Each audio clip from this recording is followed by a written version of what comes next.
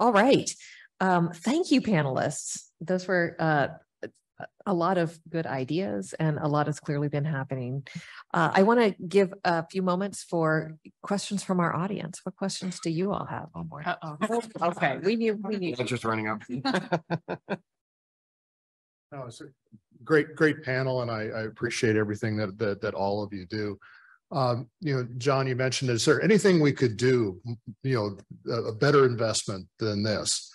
There are people in the transportation space that would say, build sidewalks, build protected bike lanes. There are people who would say, provide for better rural and remote emergency response. There's the whole spectrum of stuff that's in the safe systems approach that we need to talk about. And, we've talked about NHTSA and the lack of, some conversation about the auto side of this vehicle to infrastructure conversation. But one thing that NHTSA does do is gives us the cost of inaction. When you add all the DOT budgets up, the 52 of us, it's about $200 billion a year. But according to NHTSA, the societal cost of crashes in the United States is $1.4 trillion a year. And so the second thing that we need is a dedicated source of funding to address this, because we're being set up to compete with people that want sidewalks and people that want protected bike lanes and people that want to invest in overburdened communities and people that want to invest in state of good repair and the rest of that. So what can we do as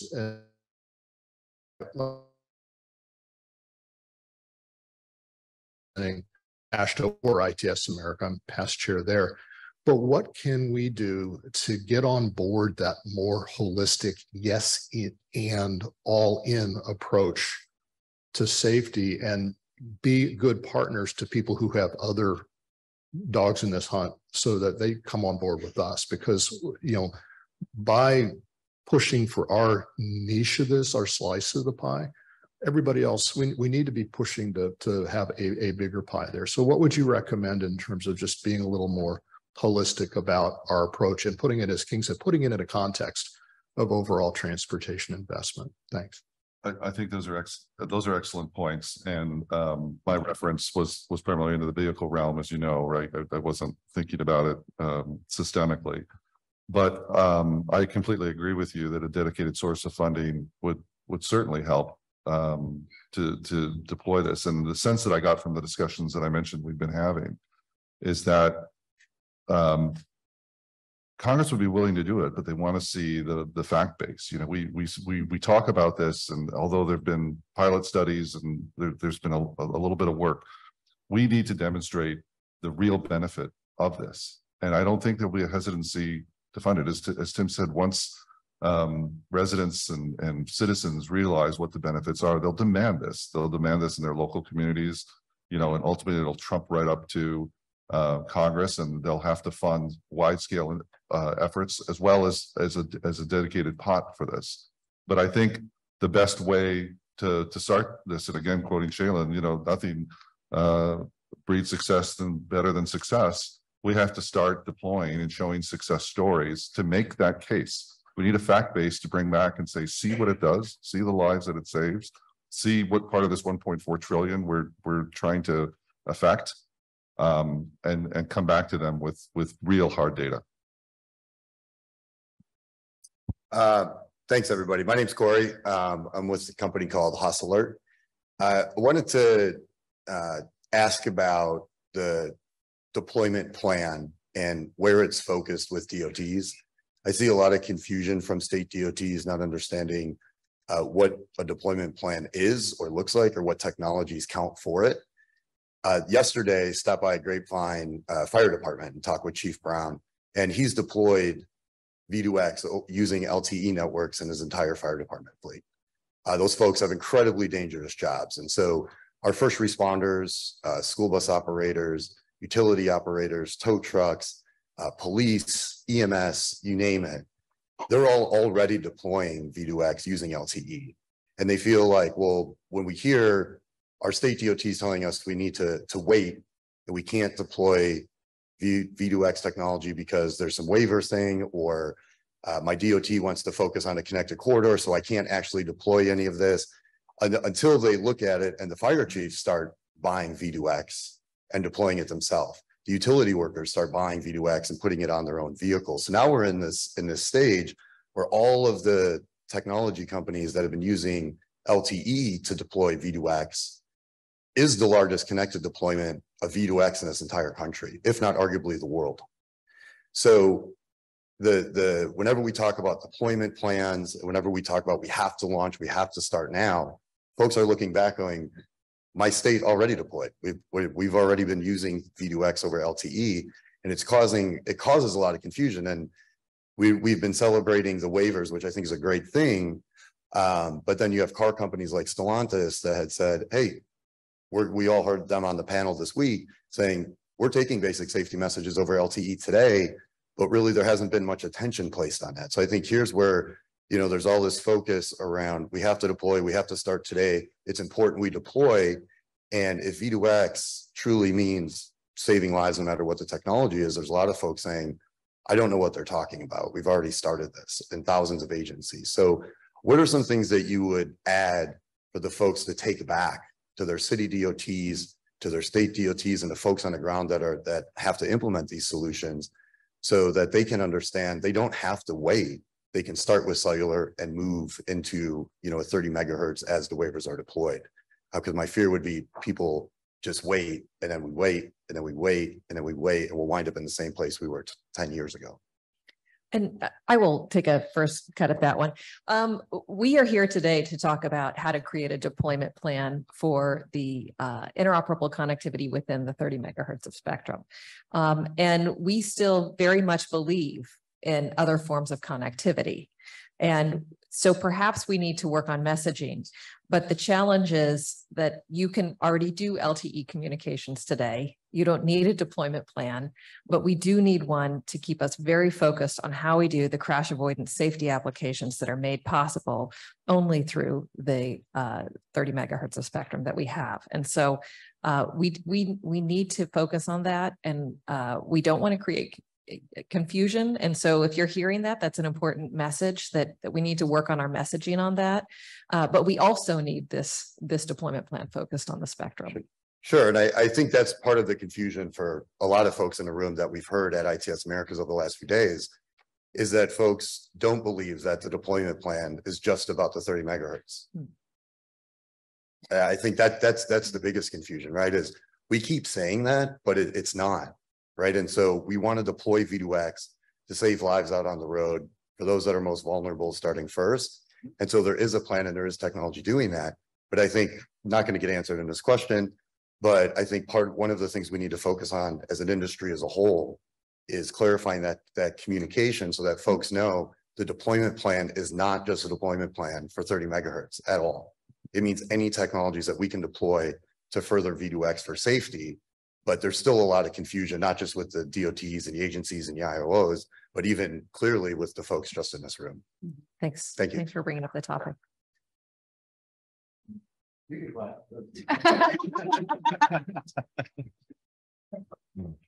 Good morning. My name is Jovan Zagaetz. I happily retired from Ford Motor Company as well, following John's lead. He did it before me, and I see how happy he was. So I spent the last 5 years, 6 years at Ford, leading a team that was doing V2X. It's really the right fight to be in. And I want to start by thanking USDOT and all of these organizations for all of the stuff that you have done over the last few years to make that happen, to finally see the movement forward. After 5 years of glut, I think we finally have the movement forward. I'm here today. You're not going to go back to work, though. But I am here on behalf of Audi. I'm helping them with the work that they're doing in this space.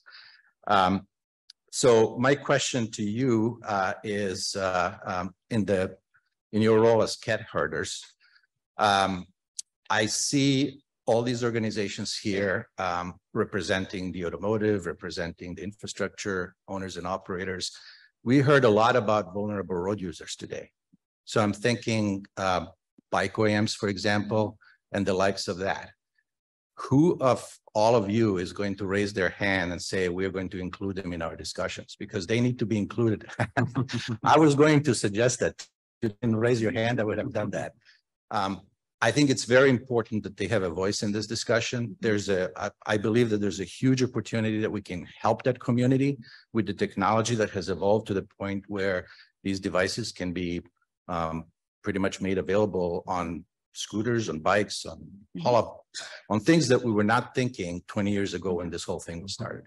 So, Tim? Yeah, I couldn't agree more. I think ITS America, we are a big tent. That's one of the benefits of our organization is we are able to welcome in really any stakeholder group from any industry segment. One of the things that we've done over the last many years is develop a stable of organizations that we can partner with and that we can call on to express their support for 5.9 gigahertz band and VDAC services, which includes the Bike League, as well as other vulnerable road user representative organizations, in addition to EMS providers and the fire chiefs and numerous others, numerous other organizations. And we absolutely are going to look to involve them in the conversation as we look towards deployment. And a lot of the planning and engineering that's done down at the local level, a lot of that does flow through a lot of our members as well at ITE. And there's a lot of conversation about how can we improve safety as well as accessibility for a lot of the vulnerable road users. Integrating V2X as one of those safety solutions is certainly on our mind and part of our mission as well, because there's a lot of different ways we can improve safety. And this is a big one of them. And I want to add on to what Steve just said, because Federal Highways, Shailen Bhatt as administrator has really shown a light on the VRU issue. Yeah. And the states are working together with Federal Highways on that. So it's V2X is one piece of solving that safety issue for VRUs. Thank you for all of that. And I'm really hoping that at the end of the day, we're going to have part of the implementation plan really addressing the next steps of how we get that going. Hi, I'm gonna have to bend down. I'm Hanif Datu. I'm with TELUS, who's a wireless operator. We're also an investor in a road operator, so we're pretty weird. That is tagging really weird. So I actually see both ends of it. When we're dealing with, as a wireless operator, we're all looking at 6 gigahertz and thinking about that is the last frontier for contiguous spectrum. So it's super important to us. Then I look at the auto manufacturers and the challenges that they have, and we're sitting here looking at how do we deploy capital. Yeah. And the core issue, I think, that you could take from wireless land and put it into this area is really a reference architecture. That's what we need. We need to understand what are the cybersecurity parameters, what are the latency parameters, how do we leverage our assets that we have for mobile edge compute, how do we leverage the configuration so that it diminishes the risk profile that we're looking at so that we can put capital to work. We're ready to do so, but we just need a little help. And in terms of at the public level, I know as a road operator, everyone's worried about their capital profile, their rate of return, and it's a fragmented industry. So you're going to have to think through how you satisfy that element as well. So there's a lot of challenges, but I think start with a reference architecture. All right. Thanks for your comment. Go ahead. Hi, Gopi Somina, Ford Motor Company. Still working though. This guy's might be inspired me to retire, but it's not working yet. So, anyways, I think strongly believe in the V2X safety, and there's a kind of a new statement I'm carrying around saying it's like, you need 360 vision to get to vision 0. Otherwise you cannot, right? That's the way I'm thinking about it. But from the conversations, like actually my questions kept changing. As I started moving, as you started answering, my question kept changing as to what I really want to ask about. But the key thing I'm seeing about is, I think we are introducing confusion again at some point. in terms of the, hey, what does V2X mean? Is like a cellular or the CV2X or right? It's just the same PTSD that happened because of the DSRC and CV2X, right? To at least some of the cities and other stuff. So I think one thing we do want to think about is, I know we are talking about bold, but it's not bold and beautiful, it's bold and meaningful, right? That's what we need to go after to say, what is that? What is that? If you being bold, what is that going to get? And that communication about how and what, right? How and how much in terms of the safety benefit, that part is missing in terms of communication or in terms of being able to look at our data, what we have, what has been done in corridors or something, and be able to translate that into a communicable information to the cities and the other DOTs and plus to the OEMs as well, right? Because there is no answer or a number to hold on to say, okay, this is what a quantifiable value looks like for people. Okay, thank you. We are past our time. And so I'm going to ask all of you to be brief with your comments.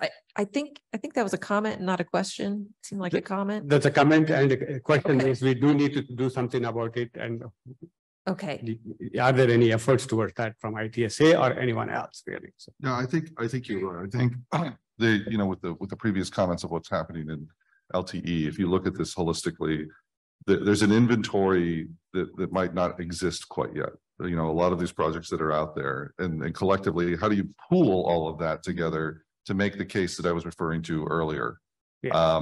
That database, if you will, for lack of a better term, probably has to be created because we know about it in different areas, and if they're not at a state level, you might not hear about it. If it's at a local municipal level that a fire chief is using this, and right. There's a fact base there. Let's get it all together because I think it all helps the cause, whether it's LTE or direct. Just as your, I'm sorry, John. Go ahead. No, I was done. Just as your question was evolving, the whole space is evolving. That's true. A few years ago, we didn't talk about edge computing. Right. Mm-hmm. Yeah. Right. And that changes what definitions are and what is appropriate for which media. Yeah. Right. And if we are not able to answer ourselves, I think cities are going to really struggle on that one, right? And the reason everyone is here today is to be able to contribute to the plan. So that's what we're doing in the breakout session. So I hope you will continue to contribute there. Hello, I'm Randy Roebuck with Omniair, and thank you for holding the SCMS meeting on Wednesday night for security and certification. In moving forward to V2X, we put in a lot of money for the technology standards, where we know the technology, when communications is implemented properly, it works very well. And we need to follow the standards. We need to put the tools in place to test it and get it done. There's a lot of effort going on for intersection verification. There's work going on at device level certification, such as what Omniair does. And we want to make sure the plan covers these tools, and so we can put these things in confidently and they work. Thank you. Thank you very much. All right. Final word. Thank you very much. My name is Roger Muller. I'm with AT&T. We've always looked at DSRC originally when we started, now C-V2X, the V2V and the V2I as complementary technologies, not competitive technologies. Now that we have lost so much of the spectrum in the V2V space, the ability to start and look at this and say, okay, what is most critical to use in the V2V space? Because it is absolutely critical and we must use it. We must start and use it now, but start and look at what are the pieces that we can start and offload because they're not critical. And say, okay, they now become informational messages beyond the 300 meters out to 300 miles. And start and look at this, not so much as we do today. How do we handle this at a city level? This is a national discussion at the end of the day. It's not just moving inside the city, it's moving between cities and between states. The gentleman in the previous one actually said, what do we do with the evacuations and that?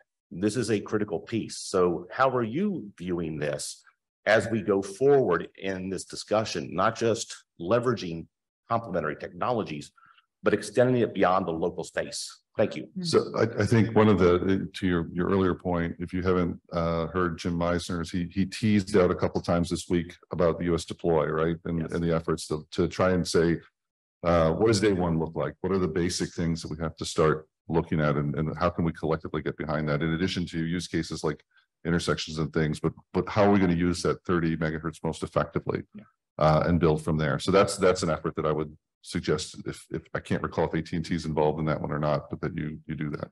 We actually have very close friendship with Jim Meisner. Everyone does. No, we actually been asked to participate. Thank you. Actually, you gave a great segue to our next speakers. We also do, this is an area where we're also doing work and recognize that more work is needed. And the two people who can talk more about that and where we're going in this space are up next, John Harding and Govind Vidakpak. Thank you very much.